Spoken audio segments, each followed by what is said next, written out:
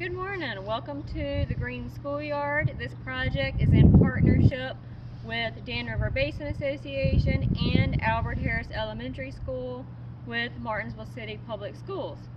This project we have been working on for more than 3 years now, and we are so excited to give you a mini tour to show you what all a green schoolyard can include. First off, we have here a monarch way station. This is a certified way station for monarch butterflies, and this was really our first addition or improvement to the green schoolyard.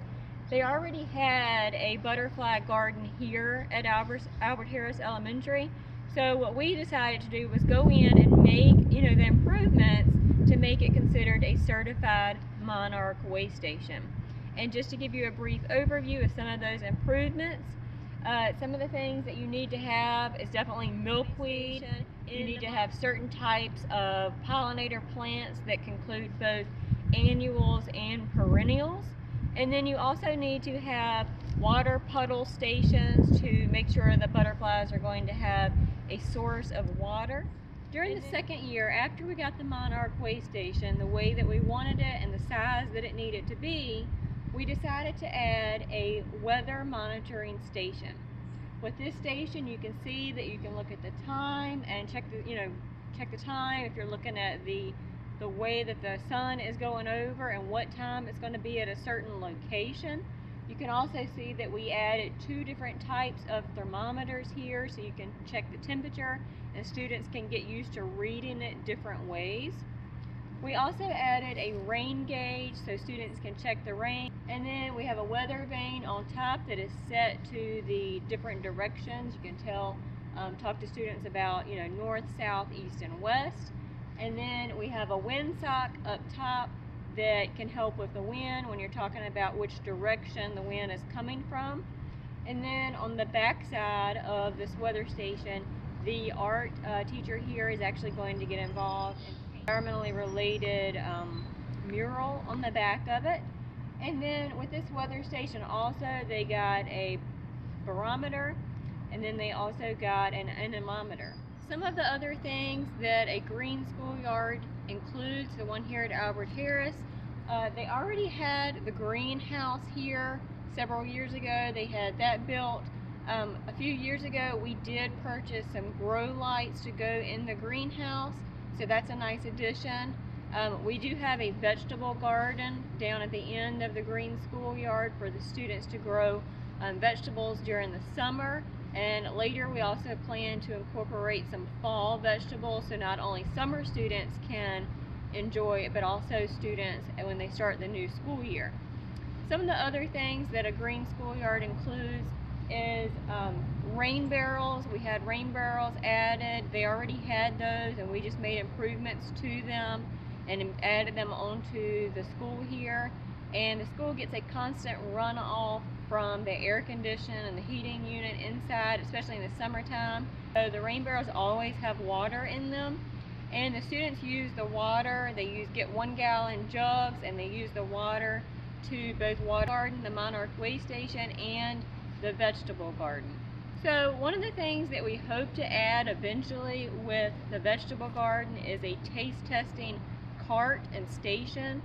We want to use that in the classroom, in the STEM classroom with Miss Lori Witt.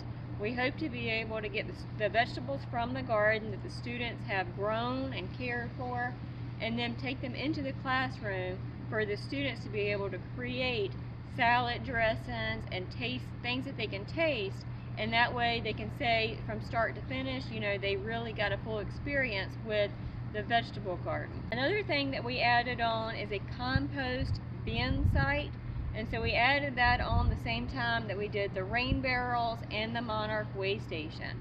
And with the compost bin site, they already had a compost tumbler. So the plan with that is for us to be able to use the vegetable and fruit scraps from in the classroom that the students get each day. Then they can put them in the scraps in the compost bin site and then the tumbler, and be able to produce compost that can then be used on the monarch way station.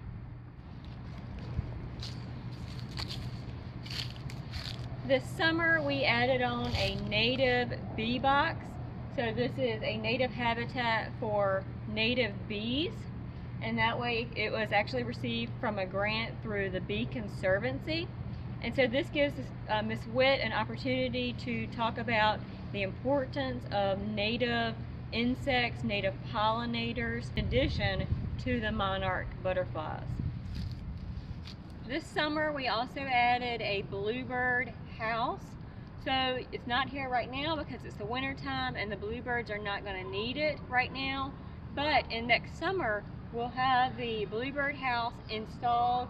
This was received as basically a donation from the Virginia Bluebird Society.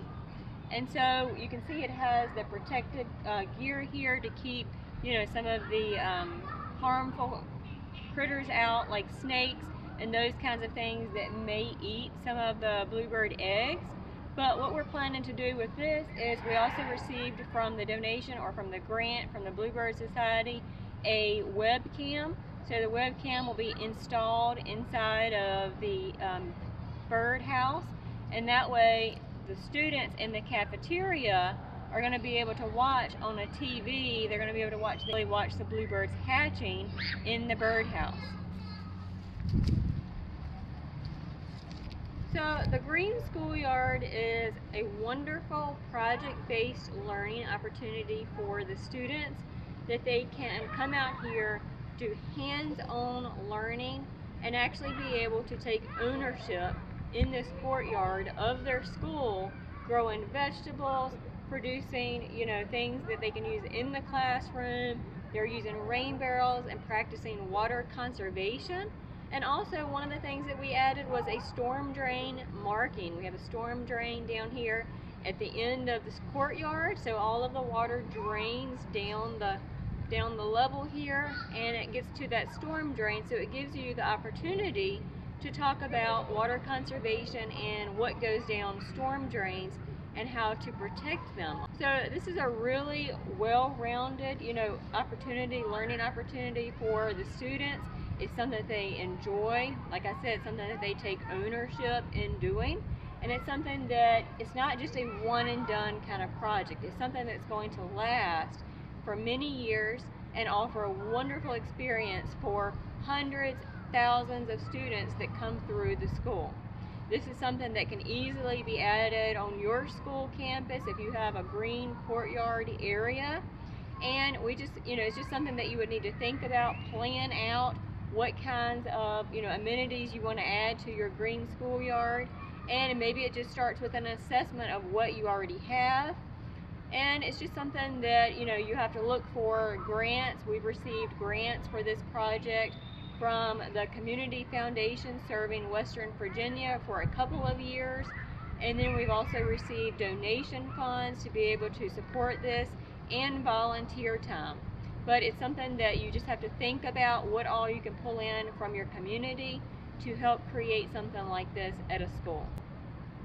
Thank you for taking a tour of our Green Schoolyard project.